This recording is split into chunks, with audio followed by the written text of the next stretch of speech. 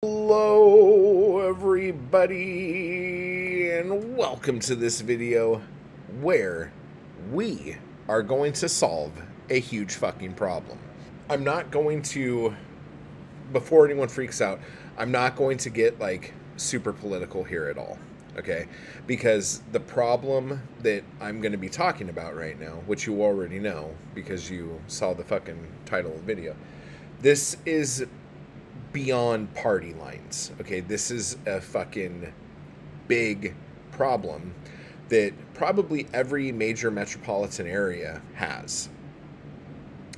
But I'm coming at it from the idea that this is a Los Angeles problem. So what I want you guys to help me with here is come up with some fucking ideas. Because basically, what I'm talking about is LA, especially central LA, where I live, has a huge problem with the unhoused, or homeless, however you say it. And it's really difficult because a lot of the people are on drugs. I watch them do drugs on the street every time I fucking go outside. But a lot of the people are not on drugs. They're either in dire need of mental health services or they're just fucking down on their goddamn luck. You know, I've seen it all. Now, I'm bringing this up today because I had to run some errands this morning, and I saw a lady who used to be out there every day. And she one time was gone for a while, like maybe like 2 weeks. And when she came back, she was all dressed nice, had her hair cut, like looking healthy. Okay, but within just like a week was like right back into the same situation she was before. And I haven't seen her in like a month. Okay, and I've talked about this before, and I don't think that one's not in the Los Angeles book. Oops. In the Los Angeles book. But yeah, if you've read my stuff, especially this, a lot of the stuff in here is about the unhoused. Okay. But anyway, so she's been gone for like at least a month. And I saw her today. And again, she had on clean clothes, her hair was cut, she looked healthy, and she didn't fucking, like, yell at people. And even when, like, last time she got all cleaned up, when people would walk by, she would still be like, hey, motherfucker, you got $1? You know, and doing all that shit. But she just, like, looked healthy. But now she's not even doing that. So I'm hoping that she went to a place, got like the meds that she needs and shit like that, and is just back here because she has nowhere else to go. And all of the people who end up unhoused, they usually have an area that they will always go back to because they know the area, they know the shops, they know the people, and they feel safe there. Because, like, honestly, when you don't have fucking 4 walls to fucking keep you safe, like, your safety becomes, like, the knowledge of your surroundings and the knowledge of the people around you. You know what I'm saying? But this is the thing. Like, the elections or midterm elections or whatever coming up in November, the mayor for LA, that election is going to be happening too. Council people are running for election, and everyone has ideas on how to fix this. But there are a lot of problems with a lot of the people's ideas. And for one, and like, I haven't read through everyone's ideas, whether they're a councilman or mayor running for mayor, but I have been seeing their ads, seeing little things that are getting reposted on Twitter, and I haven't done I'm going to sit down and go through everyone's plans yet. I haven't done that yet. I'm just listening to what is being said right now. And the problem that I see, like both the Republican side of things and the Democratic side of things, both of them have relatively decent ideas on how to solve this problem. But they both have giant fucking roadblocks just right in the beginning of what they're talking about doing that is going to make it to where their plans will eventually fail. And a lot of it is based on party lines. And it's not going to work. And so, like, for instance, a lot of people have this idea that I'm going to share with you. And a lot of the idea is mainly on the right side of things. But there are some people on the left who I've heard say things roughly like this, and neither of these are going to work. But basically, give them the unhoused, like, take one of these, like, buildings or one of the vacant downtown buildings and just turn it into a place where, like, the unhoused can live, try to get back on their feet, and the whole fucking thing. But a lot of these places are like, but we're going to be drug testing you. So if you're doing drugs, you can't be here. Well, at least half, if not more than half, of the unhoused population are doing different kinds of drugs or alcohol. So if you say, I'm going to clean up LA, and this is how I'm going to do it, it's not going to work, because the majority of the people that you're trying to help are still going to be on the street because you're going to kick them out of your facility. Now, I'm not saying that, like, we need to condone drug use and, like, hold the tourniquet while, like, they stick the needle in. I'm saying if you do that, that's not going to work. So ways to make this work, and what I've heard other people do, is you could come stay here and we'll put you into like drug rehab stuff, like, as soon as you get in. Like, you'll have to go to meetings and all this shit, and if you don't go to the meetings, then you have to go. This doesn't work either, because unless somebody, like, wants to get off of shit, they're not, like, forcing someone into rehab does not, like, the statistics on does this work are very shit. So that doesn't work. So what you would need to do is just do a thing where you're like, well, you can stay here, but we're not going to test you or anything. And try to get these people into a better life. Now, yes, is there a possibility the place can turn into a flop house? Of course. But there has to be other types of protocol set aside to where these things can happen. So the thing that, like, bothers me is that when people are doing, like, hard drugs, like smoking rock or shooting up or things like that on the street, there's cops around, and the cops don't do shit. Now, I don't want these people put in jail, but I want these people put into some kind of, like, lockdown rehabilitation place. Because if that shit is still in their system, they're still going to want it. You know what I'm saying? So if people are going to be, like, hard on crime and hard on drugs, but just let people just sit on the street and shoot up and smoke rock, it's like, what, like, it doesn't make any sense. But you want to clean the city up, but you don't want to help these people in a way that can actually help.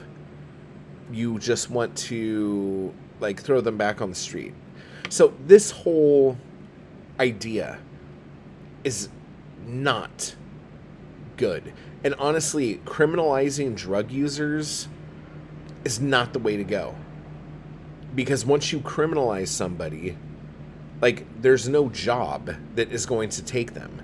If you give people felonies for doing drugs and put them in prison or in jail, then they get out of jail and they go on an interview. Well, why haven't you been working for the last year? Oh, I was locked up. Oh, shit. Okay. Or, oh, it says here you have some felonies on there. What's that for? Oh, I was shooting up. Oh. Okay, so you already put these people behind the 8 ball. There's very few places that are going to hire any of these people for meaningful employment.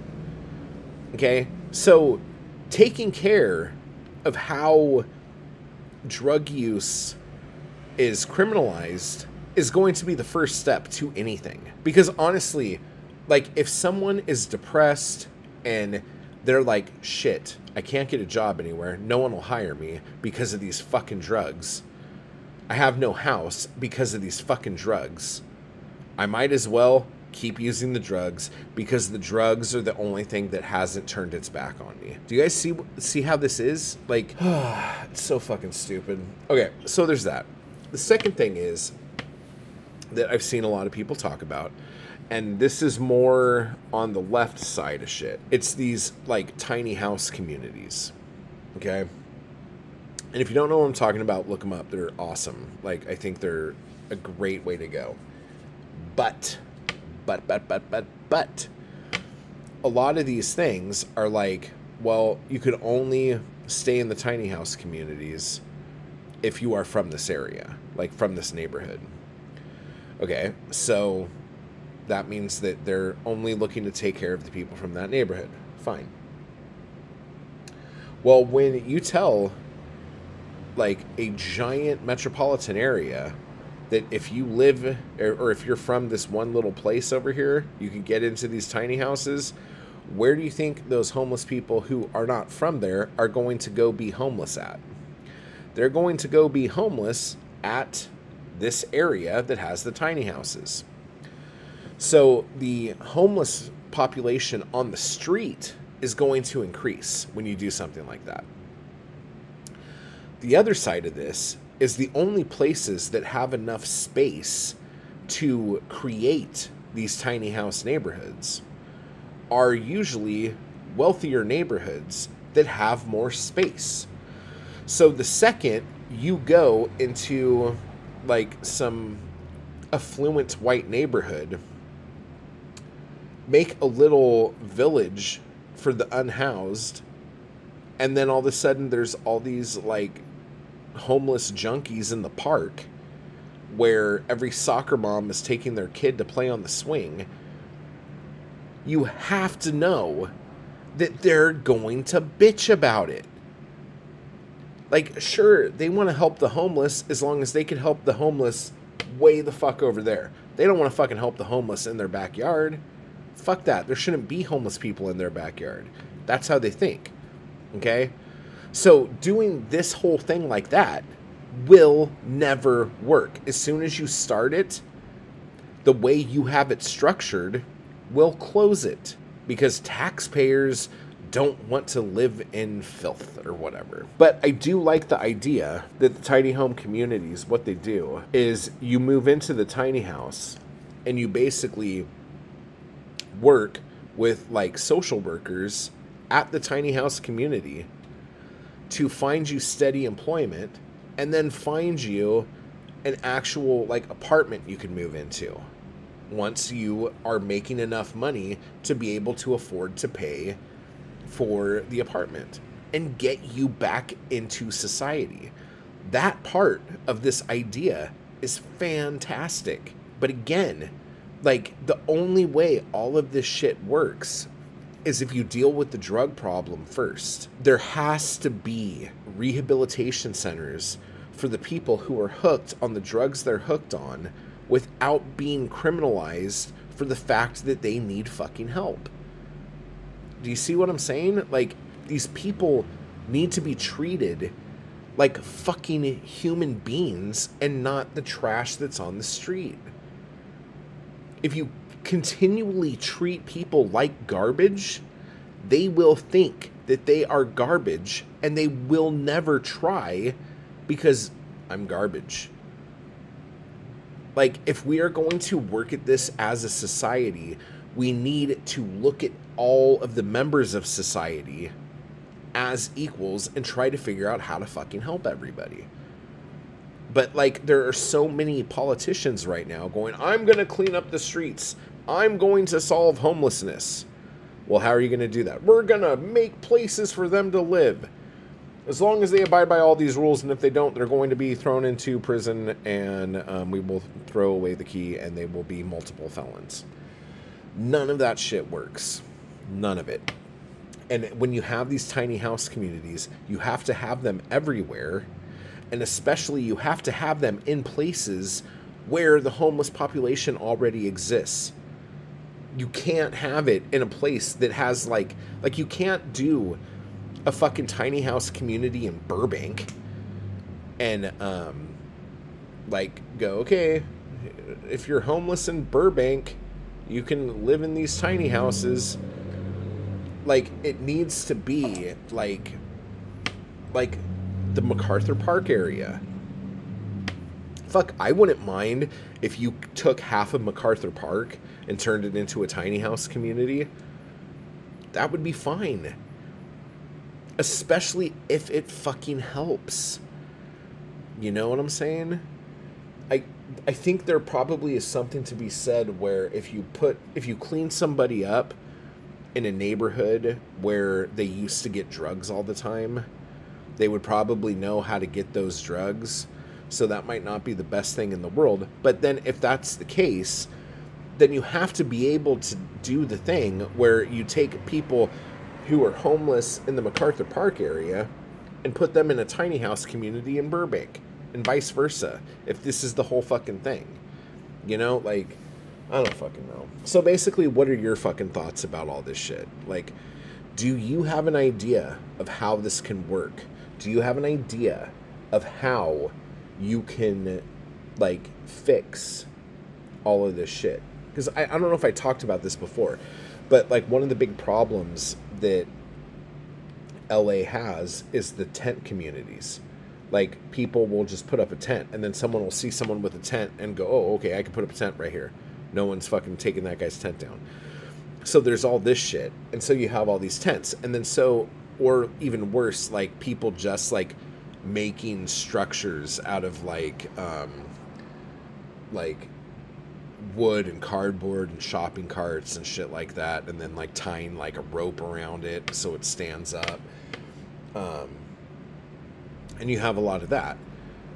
And the problem with this is that the city will leave that for months and months and months. And then just one day, the cops come in and fucking wipe all of it off the face of the earth. Just tear everyone's shit down. Everyone's got to go. You got to go. Bye. So you're giving these people the illusion that they can, like, live and have some sort of safety for a certain amount of time. And then you're like, nope, you can't actually have that. We were fucking around. We were joking. Get the fuck out of here. You see what I'm saying?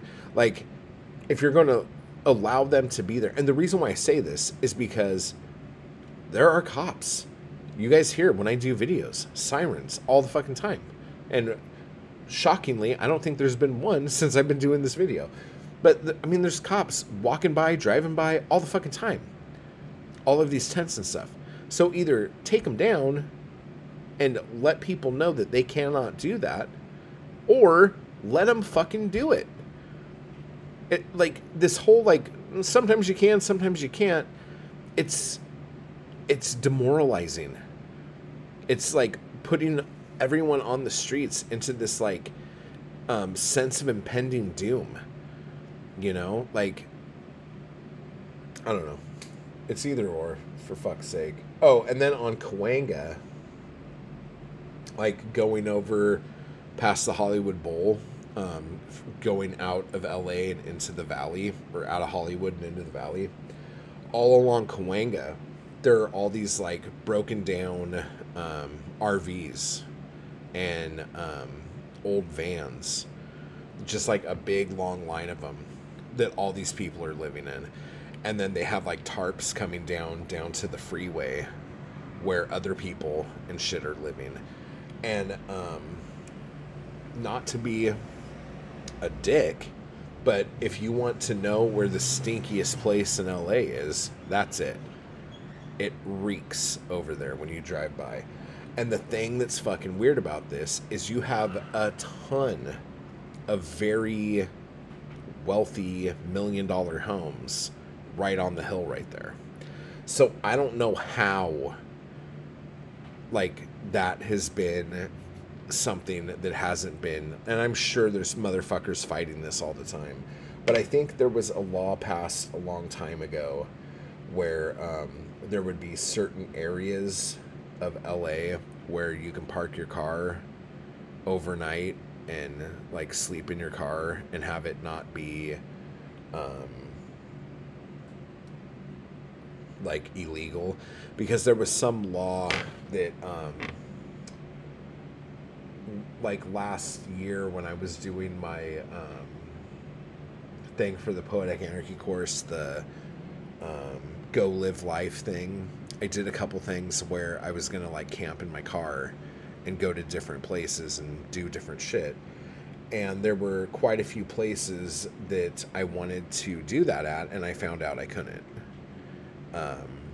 Like you get arrested and then your car gets impounded if you get caught. So that was kind of weird. So there are places like that, but whatever. So I don't know. This went long and weird. So just what do you think? What can be done? Like what would be your like if you could talk to anybody and say, listen to me, I have an idea, what would you say? And then like in the town you live in, like do you have a problem like this? And if so, how is it being handled there? You know, let me know down below. I would love to fucking hear this shit. This would be amazing to talk about. Los Angeles is out now. Pick it up. Farm of Phoenix Rises. This is my last copy of this. And then that's gone. Preview of A Dangerous Mind out next week. And right now, The Alpha Hunter, book 4 in the Zombie Zero series, is available on Amazon as the first 3 books as well. So keep buying my books, everybody. Type hard and solve this problem. And I'll talk to you later. Bye-bye. I just want to give a quick thanks to those people who make these videos possible. Anarchy Crew and my followers on Patreon. I appreciate the hell out of you guys, and thank you so much for keeping me going to keep this content possible. You guys are awesome. And if you'd like to join the crew or the Anarchy Crew, just hit the join button beneath this video. And if you'd like to become a member of my Patreon, you can run over to the link down below to do that as well. Thank you.